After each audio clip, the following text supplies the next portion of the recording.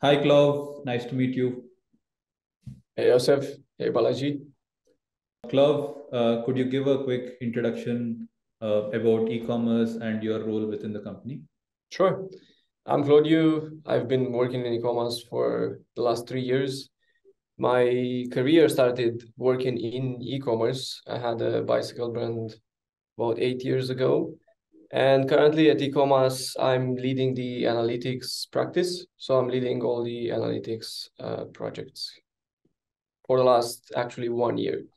I started as a senior e-commerce consultant. So that's what I'm doing now. Can you talk about how reporting was being handled at e-commerce before you engaged with us? It was quite painful. Actually, when I joined the company, we were just discovering the fact that there's quite some reports that Amazon was providing back in 2020. So we figured there should be a way we can do it automatically, in a sense that we had to download the reports. So we had our supports download them. We came up with some kind of a semi-automatic methodology to use Google Sheets and kind of put everything together, but that was quite painful because everyone had to invest quite some time in downloading the reports. And then me and one colleague of mine had to fix the formulas, fix all the bugs, all the issues. Data had different formats on Amazon. Amazon changed the formats quite often. So it was quite painful and quite time intensive. That's how we did it before starting to work with Saras. Got it. So did you use any of the third-party tools to solve for this problem, Claude, before engaging us? We did not. What we did is we had an initiative to do it ourselves internally. Mhm. So we hired a team of developers. We've encountered some issues. We figured the environment is so complex and it's not that easy for an agency to do it by itself. So that project failed. So that's when we were looking for something else, and that's how we were coming across Saras. It was the right timing, fulfilling our need. We were coming from manual reporting. We had an initiative of connecting to the API ourselves, which failed. And then you guys reached and you proposed your solution, and it was kind of a perfect match of what we needed at that point. Got it. Can you maybe double down on why your in-house initiative failed, Claude? Can you list down maybe the top reasons? It's very complex, and the Amazon's API changes quite a lot. Amazon in this very good for agencies and for brand initiative to offer more data. They're changing the tools that they have quite a lot. So for an agency to be able to adapt with that speed, it's quite difficult. You really have to invest a lot.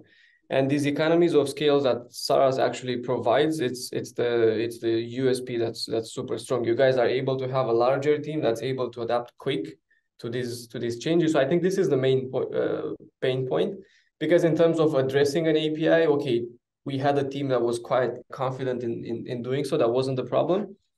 But the environment changing so quick was what was super tricky for us and what caused us problems. We had an initial time span of about 6 months. And at the end of 6 months, we were actually figuring out that things changed so quick that we barely managed to adapt to the changes before we actually understand what's going on. The team was not experienced in e-commerce API, so maybe that was an issue too. I think your team is also very well positioned here because you guys know the e-commerce industry. The fact that the API it's complex and it changes quite often. That's what caused us to stall that project. Got it. And how much did you spend on that project, Claude? Quite a lot, quite a lot. I won't say the numbers, Yeah. obviously, because of internal reasons, but it was quite a lot. Again, I won't say the number, but large amount, I'd say. Can you touch upon the solution that we built for you, Claude? Yes, so we currently have a quite advanced solution. So we're connected to the Amazon's API. In fact, we're actually connected to Shopify, Facebook, and Google Ads APIs too.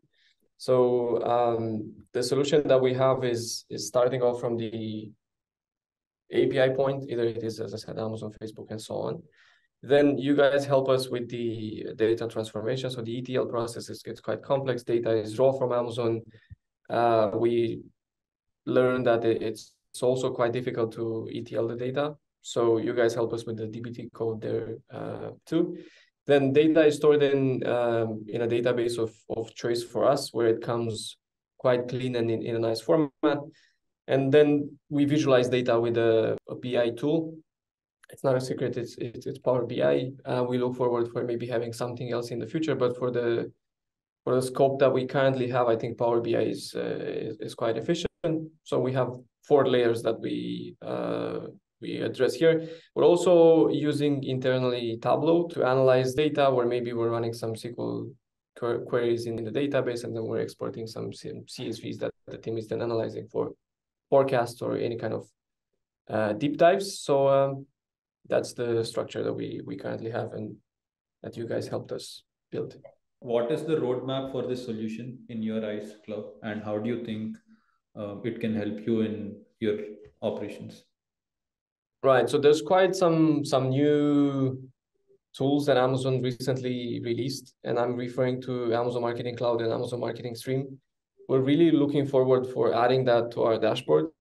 We're currently just getting a bit more literate with the Amazon Marketing Cloud, with the team trying to understand exactly how the schema looks and what we can actually extract. But the end goal, at least for the end of this year, is to have some of the outputs from the Amazon Marketing Cloud shown in our reports, because I think that's quite helpful for the brands we're working with.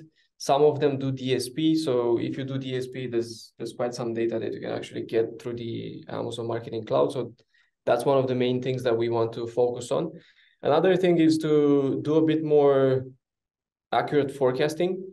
So because we're connected to the API since mid last year, which makes us have data back to July 2020, we already have quite some history for the clients that we work with. And as you know, forecasting is efficient if you have quite some historical data. So at this point, we're confident that almost 3 years of data that we have is quite good for us. So we're looking forward for implementing some more advanced forecasting methodologies to be able to help our clients forecast their sales better. Are you using this solution to acquire new customers faster or acquire more customers, Club? Is that a use case that you're currently using the solution? For sure. Okay. For sure. Giving our clients access to their data aggregated. And especially when you talk with clients and you present that you're able to connect to Shopify, to any kind of D2C, or we're actually able to connect to marketplaces in a matter of weeks. This is a very strong selling proposition, and this is something that brands are very, very happy with. So in the sales process, telling the clients that we give them access to their data and we can actually add any other endpoints on top of it, it's super helpful for the sales team. How would you rate the overall experience of working with Saras, Club? 10 out of 10. So for sure, the experience I had with you guys was very strong. I'm happy to tell everyone that you guys really know what you're doing. Your team is very strong, always helpful, and always there to help. As I said, because the environment is very complex, obviously there's some things that maybe don't work as expected sometimes, but the whole engagement with you, I'd say, was a 10 out of 10. I'm really not overinflating the numbers here just because this is a testimonial, but really is a partnership that we value and we look forward to keep in the future.